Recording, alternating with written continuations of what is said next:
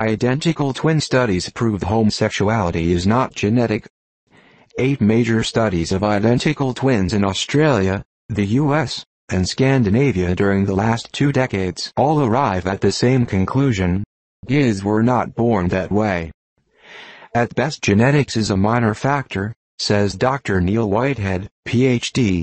Whitehead worked for the New Zealand government as a scientific researcher for 24 years, then spent 4 years working for the United Nations and International Atomic Energy Agency. Most recently, he serves as a consultant to Japanese universities about the effects of radiation exposure. His PhD is in biochemistry and statistics. Identical twins have the same genes or DNA. They are nurtured in equal prenatal conditions. If homosexuality is caused by genetics or prenatal conditions and one twin is gay, the co-twin should also be gay.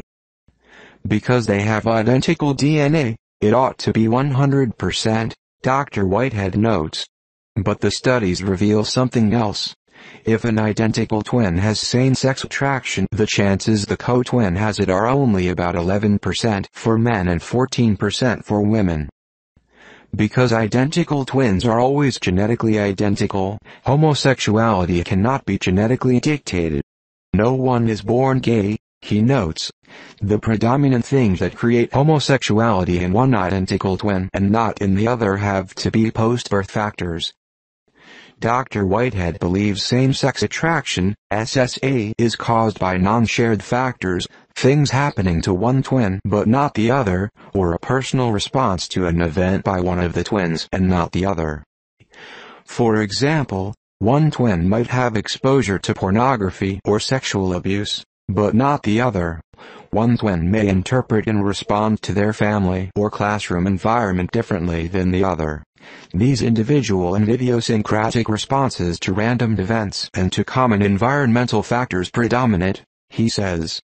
The first very large, reliable study of identical twins was conducted in Australia in 1991, followed by a large U.S. study about 1997.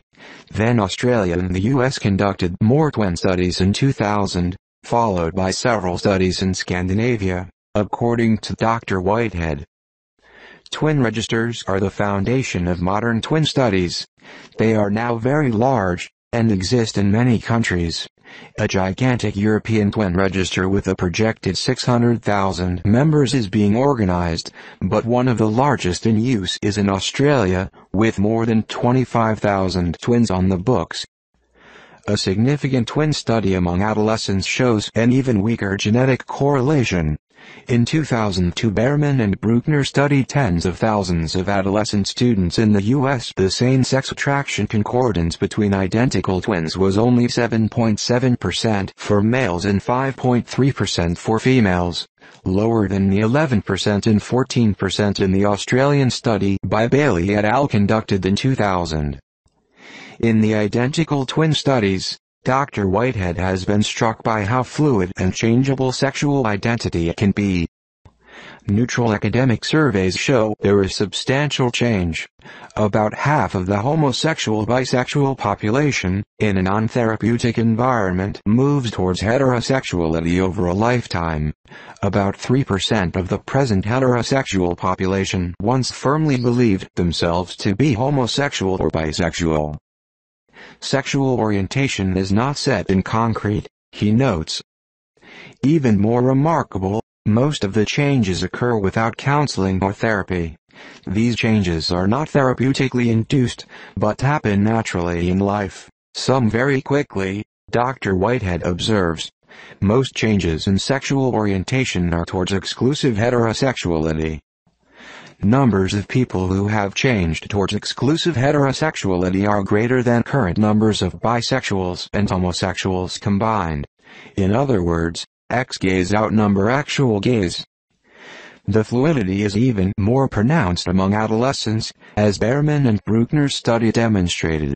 They found that from 16 to 17 years old, if a person had a romantic attraction to the same sex, almost all had switched 1 year later. The authors were pro-gay and they commented that the only stability was among the heterosexuals, who stayed the same year after year. Adolescents are a special case, generally changing their attractions from year to year.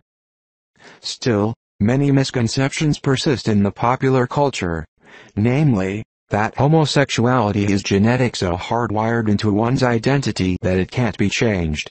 The academics who work in the field are not happy with the portrayals by the media on the subject, Dr. Whitehead notes, but they prefer to stick with their academic research and not get involved in the activist side.